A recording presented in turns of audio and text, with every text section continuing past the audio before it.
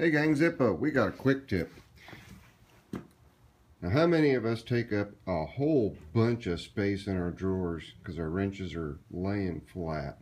Well, this quick tip, I'm going to have a hard time doing it with one hand, so I'm going to do it in two parts. This quick tip includes some solid core wire. This is 12 gauge. What I've done is I've taken and I've wrapped it around a block of wood. And I'll show you exactly what I'm going to do with this free wrench holder in just a minute. Okay gang, we're back. Now, all I did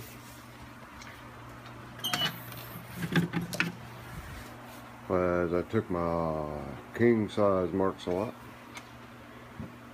wrapped that wire, that solid core wire, sorry I didn't get real prepared here, took this solid core wire, wrapped it around that, and I stuck it in my vise. After I stuck it in the vise, I cranked her down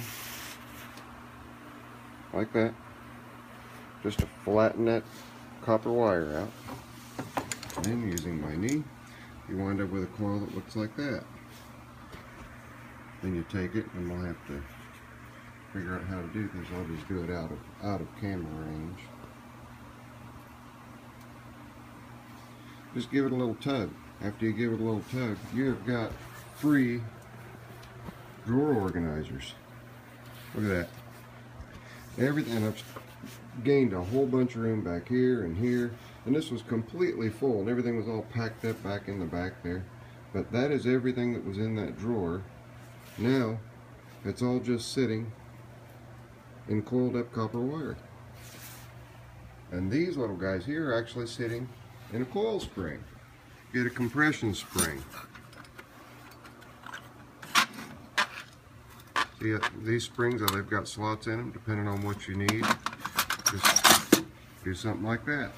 But there you go. There's Zippo's quick tip for today. Later.